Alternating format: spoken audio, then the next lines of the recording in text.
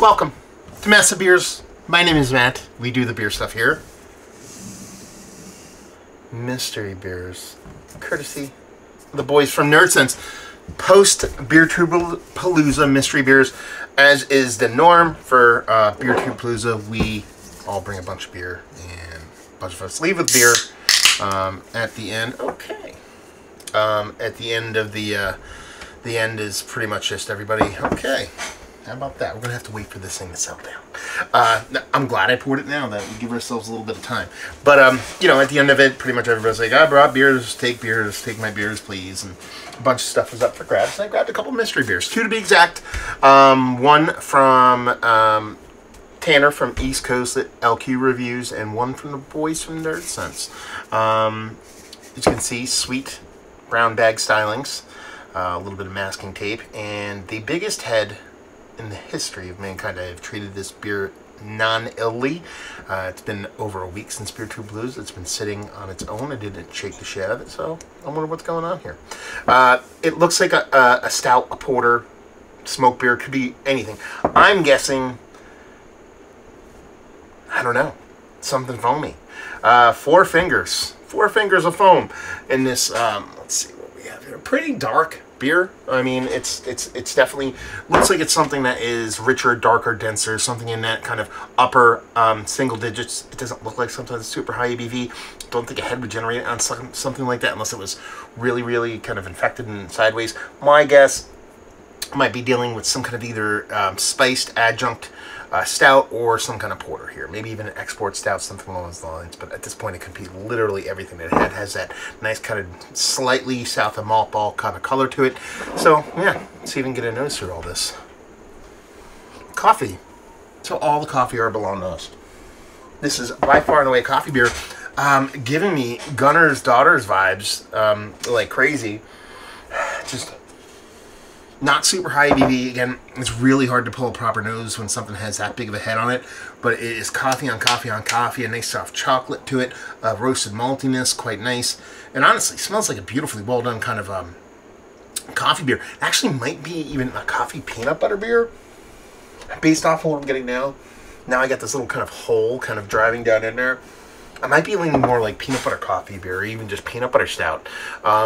Just because that initial hit was those roasted malts of the big coffee component, but now it's just this kind of peanut butter's coming through.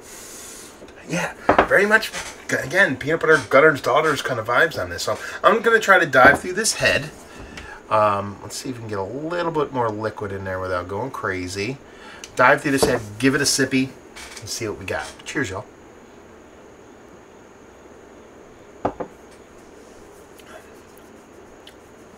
Okay, there's something going on here with the yeah,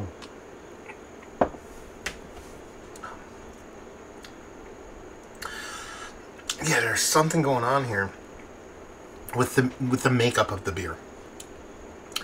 I don't want to call it infected, but there's something about it to where it's like way less impactful on the taste.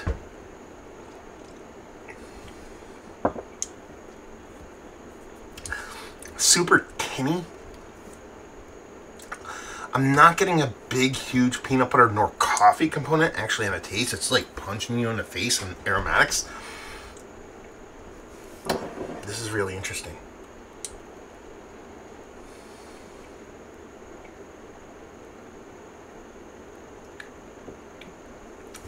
Yeah, I think this somebody's like 6 and change imperial. I kind of feel like this is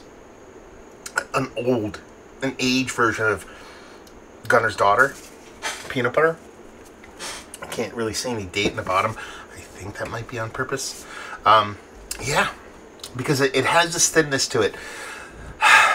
So my guess is that this is peanut butter Gunner's Daughter, maybe with like 2 years on it, and just that peanut butter portion of the show, the adjunct addition or the negative oxygen, whatever you want to call it, has taken this beer and just oxidized the crap out of it, and has just reduced it into something that is just not, it's not what it is anymore. I kind of almost want to go back just to straight coffee porter. because I'm not getting much coffee and I'm not getting much peanut butter, but I feel like that nose, those aromatics, it's got to be peanut butter. So I'm going to leave that in there. Yeah. So I think that whatever Gunner's Daughter is, peanut butter goes at 5.4%. Mass Landing, peanut butter Gunner's Daughter 2022. Give this a pull. It's not that beer, I can tell you that straight off the get. Alpine Butcher. Okay. I have an Alpine Butcher by me, but this isn't their beer. This is a chocolate peanut butter stout. There's no date on here.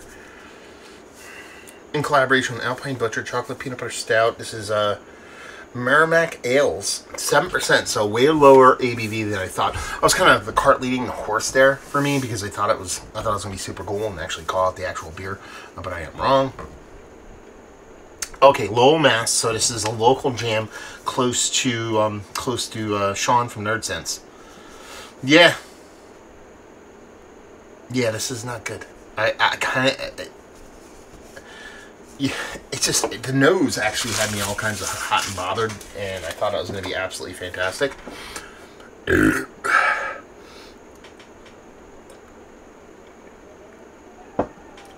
the mouthfeel super thin. There's really metallic tinniness to it. And that peanut butter, no coffee, with that roasted malt peanut butter kind of combination here, just kind of comes off flat. I mean, aromatically, like I said, on the nose, it was absolutely fantastic. It gives me, even through that gigantic bonkers nose it had something of impact to it, something of oomph, something of very, very big funness. It's a weird word combination. But going into the taste, I mean, you can see how it poured. It just kind of just out of there. And comes off super, super neutral. Has that little bit of tinny kind of metallic taste that I can get on some darker beers in this ABV level. And really just the impact of the beer itself did come off as a lower ABV beer, not 7%. This is a very weird beer. This is, there's so many dogs barking outside. It's so weird. And we don't have that around here. I don't know what's going on. Anyway, oh, I had my window open too, which I usually don't have. Fall. Beautiful weather. Anyway, yeah, I'm really, really curious to see what y'all who have had this, specifically Sean, I'm assuming, if you guys have had this, let me know your experience with this beer. Did it foam like mine? Did it kind of go crazy like that? I'm really, really curious, but it's a weird beer to kind of talk about, especially as a mystery beer, because I don't really feel like I'm too ultra far off, because I think the beer is definitely not what it should be. Like, if you had this at the brewery, it might come off completely different. And for me, peanut butter was present on the nose. Aromatically, it definitely showed like a coffee chocolate peanut butter thing, and it came off as like a lower ABV porter, 7% stout. Sure, fine, no coffee involved. That's my bad, but you can also get that for a lot of roasted malt kind of beer-based darker beers with that heavily dose of roasted malts and stuff like that. Very, very dark beer, but man, I'm really curious to see what your experience is like with this. If it's anything like mine, where it kind of jumped out of the can, and aromatically is fantastic, but at the same time when you drink it, it comes off very, very weird. Yeah. Is one of the better, let's cut to the chase, because that's all I have to say about it, because am I wrong? Sure. Am I right? Sure. Am I more wrong than right? Sure. But I think if you tasted it, I think you might agree with me, maybe? Anyway, is it one of the better adjunct stouts I've had as late? No. Value and availability? No idea. And leave you with, if you like what we like this. If you like super impactful noses with not much as far as body and mouthfeel and impact and taste, you'll like this. Yeah, Merrimack Ales. Have you had their beers? What's your favorite beer? Have you had this beer? I need to know if you have had this beer and how it impacted you and how it drank for you. All that fun stuff down there. Hopefully you enjoyed the review. Hopefully enjoying a little bit of mystery beers right now. We'll see you next time. Cheers, y'all.